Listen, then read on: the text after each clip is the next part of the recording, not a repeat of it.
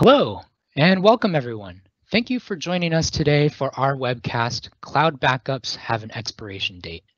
We hope we have viewers from across the globe and we hope you are doing well.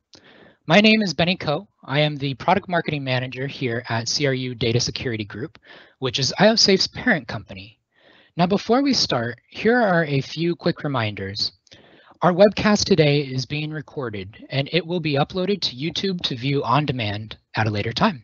And the slides that we will be presenting today will be sent to you soon after the recording ends to your email address that you provided earlier. Now on the right-hand side of your streaming window, you'll see a Q&A section. You may submit any questions that come up during our time today. We'll spend about the last 10 minutes or so answering your questions in the chat, so stay tuned for the question and answer portion. Now, let me introduce the guest presenters today. Today we have Leif Watkins, and he's the sales director for IOSafe, and he's been with us for some time, since 2012. Now, during his time, he's played an essential role here in developing and supporting the vision and growth strategy for IOSafe. And Leif is also responsible for implementing programs and sales strategies that support the CDSG channel strategy, as well as IOSafe's. Now, Nicole Kutcher is a newer member of the CDSG team, and she joined us in late 2019. She's the digital marketing manager, and she uses a blend of organic and paid marketing strategies to build our brand awareness and the digital presence for the CDSG's 3 core brands, which also includes IOSafe. Now, on her off days, you can find her cooking up healthy recipes, practicing at-home yoga, and cuddling with her dog, Ducky. For anyone who is unfamiliar with IOSafe, the brand, we aim to make data protection easy and shield your invaluable data from disasters. Our fireproof and waterproof data protection devices safeguard your data from unforeseen disasters, extreme environments, or even an accidental coffee spill. So the value in our products is that you have your data on site. And some of our products are also cloud friendly for extra flexibility. And another piece is the data recovery service that's available, and it provides an extra layer of assurance that IOSafe products will get you back up and running and operational faster after experiencing a disaster. So today, we'll be chatting about cloud backups and storage. Oftentimes, people think that once their files are backed up into the cloud, they're available forever. But with most free online cloud service providers, that's not true. Now that many of us are working from home, our reliance on cloud services has increased. For the foreseeable future, we'll continue to work in distributed environments, making it even more important to ensure that our data and files are protected and not deleted by your cloud provider. So today, we'll go over the basics of cloud storage, cloud data recovery restrictions, and how to extend the lifetime of your cloud stored data. Next slide, please. And now I'd like to pass it over to Leif to introduce cloud storage, its advantages, disadvantages, and potential risks. Hello, everybody. Thank you, Benny. That was a great introduction. So cloud storage, what's it all about? In a nutshell, cloud storage is saving your data offsite. A lot of people still find it kind of mystical, but it's not in any way. It's actually computer hardware maintained by a company that you employ to store that data. So how does it work? Well, typically your data would be, possibly on your computer, maybe a local storage device. The cloud is a remote location maintained by that cloud provider of choice, and the data gets pushed over the internet and out to that provider, and you're going to use an application to do that. We have a few examples here: Google Suite, OneDrive, iCloud, etc. There's a plethora of those to go through and understand. So what are some advantages of the cloud and utilizing it? One is because of the way the cloud providers distribute data, over the internet into different locations and clusters of hardware. There's an element of safety there. They do follow strict guidelines to try to defend against cyber attacks. There's scalability. You can pay for additional space. As Benny alluded to in the intro, there's some free services, but as you get more data and need higher capacity, you can scale very easily. And then there are collaboration tools as well, so you can utilize the data for a team environment where you're all contributing and reviewing data. One of the main questions we get is, when you put data in the cloud, do you still own it? And the answer to that is yes. You do own it. However, the cloud provider at that point, when the data moves to their facility and their equipment, they do have control over the data. They might hold it longer than you might want if you're trying to delete things. This is maybe to comply with regulations depending on the type of data, or company policy depending on the contract that you've entered into with them. They may also delete data, and we'll get into that some more as we move forward. You may not be ready for that to be deleted, but based on a specific timeline, the data goes away. So things to understand, when you're considering cloud storage. So what are some disadvantages of cloud storage? Internet instability, right? So if you have any instability, whether it be at your location or at the cloud location, if there is some type of weather event or natural disaster event, and so maybe something as simple as a backhoe digging up, a fiber line. Instability in the internet is real. It happens every day across the country and the world. So that can impact your ability to access data or place data out in that remote location. Costs, again, as your capacity goes up, as you need more space, you're developing more data, your costs will begin to increase. And then there are some privacy concerns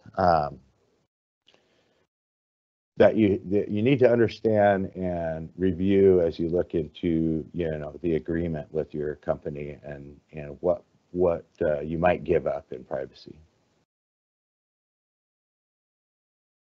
So the risks, right? Cloud security is tight. It's not infallible. Cyber criminals target large cloud providers because there's a lot of data there for them to get. So they can, obviously something that's talked about time and time again is, phishing emails where they're asking questions. They may try things called, brute force attacks to push through passwords.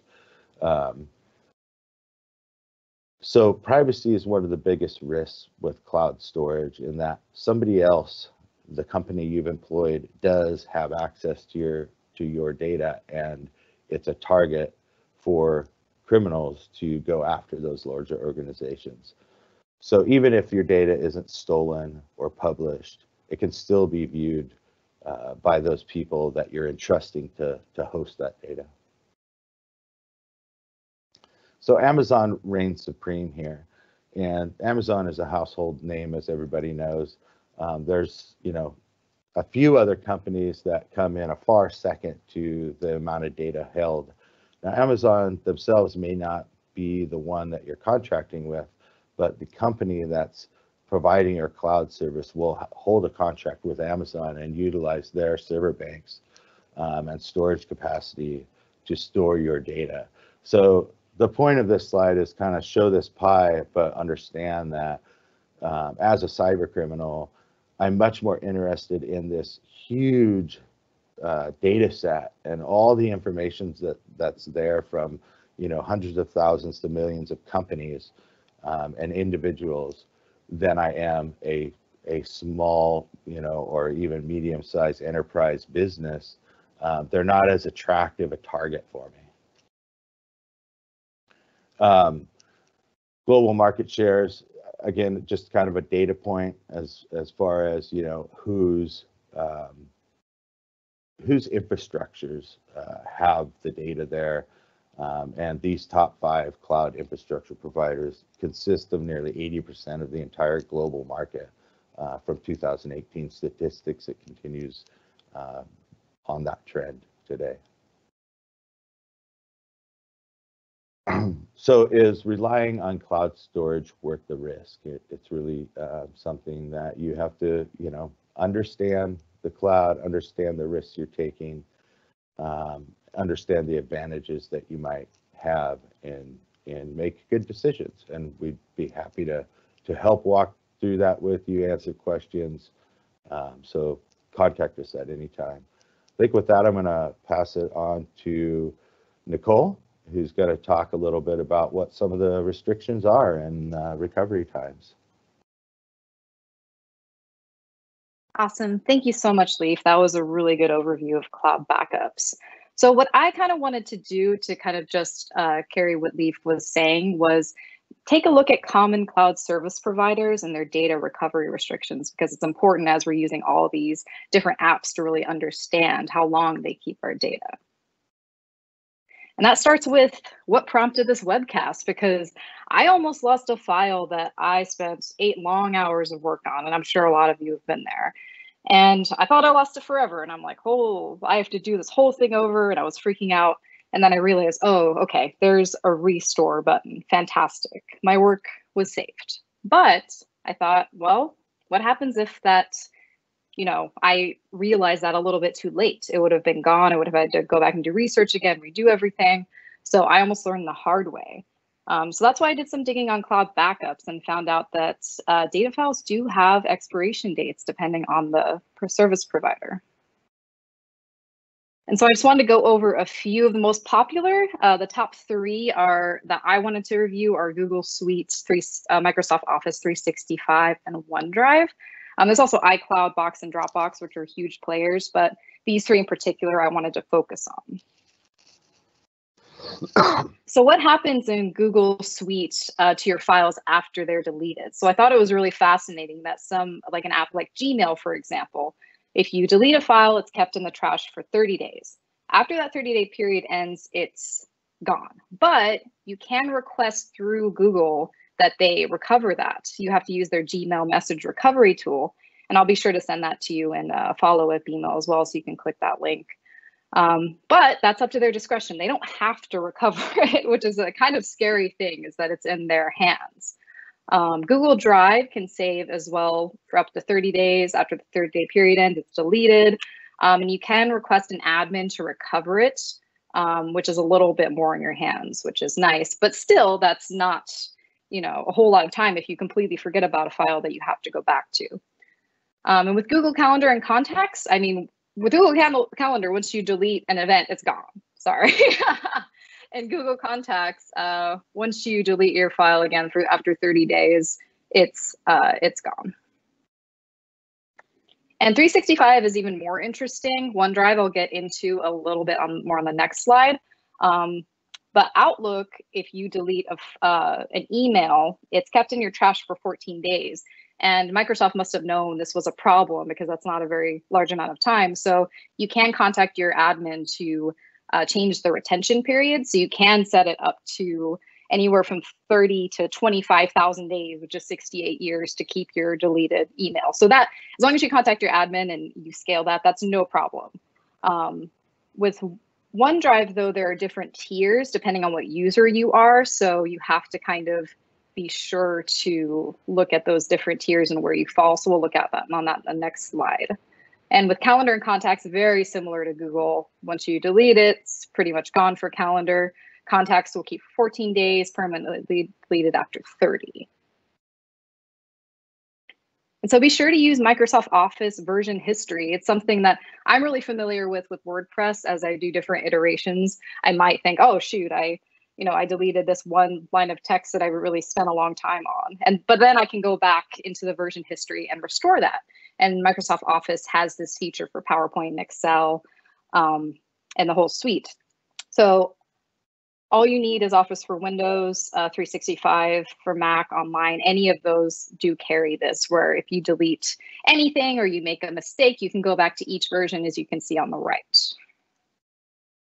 And you just go on Windows to File History, View and Restore Previous Versions. On Mac, you go to File History, Browse Version History. So slightly different, but still takes you to the same place as shown on the previous slide. So OneDrive is a whole other beast, and that's why I dedicated a slide to it, because it depends on what type of user you are, how long they actually keep your files, which I found really fascinating. So for just all blanket users outside of Office 365 and business school accounts, they will keep your deleted files for 30 days. And then it goes to what's called the second stage recycle bin. That's something kind of unique to them, I believe. And once that happens, it's deleted forever. So after 60 days, your deleted file is gone. For 365 users, you have an extra 30-day cushion. So you can restore up to 90 days, which is a bit better. But again, if you delete a file and then forget about it, like I did, kind of freak out, and it's 30, 60 days later, makes you wonder how long you actually have. And then for business and school accounts, you have an allotted 93 days. And you can request to restore the file after that for up to 14 days. But again, that isn't guaranteed, much like Google, they have the power. So what is the second stage recycle bin? It's something I learned about. I didn't know that was a thing. And then I go in and see, oh, so if you delete a file from your recycle bin, it gets moved to what they call the second stage recycling bin. And that can happen if you empty your recycle bin, or if you just delete it normally, it goes to the second stage. And to find that, you just go to your OneDrive dashboard, you hit recycle bin, and you scroll to the very bottom, and you click check the second stage recycle bin as shown there, and it'll bring you to that, just in case. It's almost like a safety net. So it's good to have that. So what are the limitations of OneDrive? So what I found was they do have a file restore feature I kind of touched upon, but one little unforeseen change or incident can make their file restore feature fail. So what could happen? I mean, you could have versioning is turned off accidentally, the site collection bin or the second stage recycle bin is emptied, file folder is uploaded after deleting it, ransomware encryption, any of those that is probably just outside of what you would think would happen could happen. And that could impact how you restore files. So I wanted to kind of end it on just, yeah, cloud data recovery does have an expiration date. And as much as we want cloud files to stick around forever, they don't. And actually, a lot of these providers have storage quotas and can actually push out your files and delete them for you, which is another scary thought. So it's really important to check the fine print on each service provider so that doesn't happen to you. And now I wanted to turn back to Leif on how to extend the lifetime of your cloud stored data. Thank you, Nicole. That was some awesome information. Great information, and I hope some people can use that. I'm sure they can. So let's talk a little bit about, we've talked about some of the advantages, disadvantages of cloud storage. How can you make sure your data is secure and extend the life of that data? So one of the major issues when you're talking about backing up data or even creating source data is hard drive failures. Hard drive failures, much like your vehicle, someday the hard drive's gonna break down, need some maintenance, and so forth. So 45% of failures happen due to hard drives failing. 50% of backup restores fail, and this, I believe, could be attributed to the fact that many businesses and especially individuals never attempt a restore unless they have an issue. Restores, you should have a regular process that you're testing your backup strategy, and that the data that you're trying to back up, because it's important to you, is able to be restored. And then 25% obviously is human failure. So what's the best option? And we believe it's both. A combination of a local backup plus cloud storage is going to make sure to the best ability that files are not lost. You're following a very simple rule, which we'll get into right now, and that's 3-2-1 backup. Now, I want to say this right out the gate is that this is the minimum that I recommend as a backup strategy. You can obviously go beyond this depending on how critical your data is. What is your data worth? How does it impact you as an individual or you as a company? But always make 3 copies of important data on at least 2 different media types and have 1 backup stored at a different location or offsite. That could be cloud, that could be your own internal cloud. So again, cloud is hardware, right? It's a cluster of storage systems somewhere in the world, and this you can create for yourself as well as looking at public or private cloud providers, depending on what your capacity is, what your need is, what your strategy is. So this starts with the design of a backup plan, right? And it needs to fit you. Everybody's, unique. We all have unique data. We all assign unique values to that data. Again, how does it impact you and your business? So by combining local, in our case, disaster proof, so you're creating that third layer dealing with, hurricanes, fires, floods, a leaky pipe, an AC unit, leaking onto your server room and frying things. I mean, these are events that I've talked to people about time and time again as I've traveled all over the United States and the world for that matter. It's the same story. And while we hear about the major events, the giant wildfires like what are going on right now in California, Oregon, the hurricanes, season coming and affecting Florida and the East Coast, things like this we hear about. The things we don't hear about, because it's not national news, are the individual companies and how their internal infrastructure, again, fire systems, AC systems, a small fire in the office. We don't hear about those, but they happen every day, and we need to plan for them. It needs to be part of the plan when you're designing your strategy to deal with your critical data.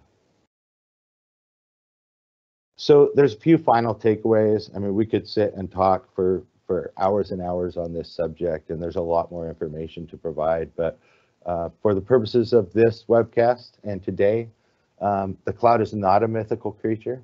It's made up of physical devices, and it's controlled by humans. So they have access to your data. You need to understand the agreement that you're entering into and how it impacts your data. Weigh the advantages and disadvantages, understand them, do some reading, call us, ask questions. Our sales team is here, poised, ready to help. Regardless of whether or not you pick an IOSafe, we want to help you have the best strategy possible and protect your data whenever possible. So set your expectations correctly. 2 copies are always better than 1, right? We'll showing the Duo Pro here. This is a direct attached USB RAID device. RAID is simply you put data on one disk, the system automatically copies it to the other disk.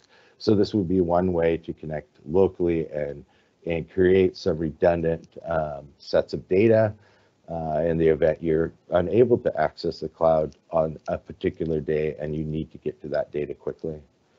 We have NAS devices as well that can be put data over the network and push it out to a public cloud or a private cloud. So there's lots of options. But with that, I think we're running a little short on time. I'll turn it back over to Benny to kind of close us out, and happy to answer any questions that might be out there.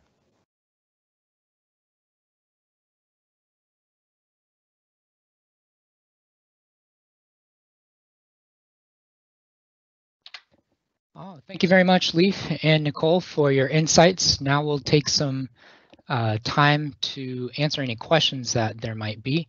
Again, on the right-hand side, you'll see a chat box where you can leave some of the questions there. And one question that came out, Leaf, you had mentioned, so what external hard drives would you suggest that we get? There's so many different manufacturers out there. On my local retail shelf, how do I know what is the right one to get? Yeah, and it's a great question, and it's something that people ask a lot. We do have a compatibility list on our website, so that's a good place if you're looking at or considering IOSafe to go check that out. If you're looking at a use a replaceable system where you can put the drives in yourself. Short of that, we do extensive testing in our factory, as many manufacturers do, so that they're trying to set the most compatible drive with the system that they have. But it's really a personal preference. There's several sites out there. I'll plug Backblaze. They have a ton of data on hard drive failures. So it's about doing a little bit of research, and again, call us, ask. We'll help you. If you're unsure, we'll provide as much information we can so you can make a good decision. Great, thanks. And another question, so to kind of tack on, we heard from Nicole's side about maybe the worst backup solution or worst possible file mistake that she had. But what about for yourself, or in IOSafe history with some of the clients, what might be one of the worst backup solution failures that happened, and how did we solve that? Thinking back, usually it's some error in a strategy where a person's not actually backing up. So they connect a device, they believe that they're backing up their data, but aren't. This is easily solved by going back to what we said earlier in the webcast, in testing the restoration. Have a schedule. You don't have to do it every day, but maybe you're doing a quarterly test of, can I restore this data? This is important data. Can I restore it?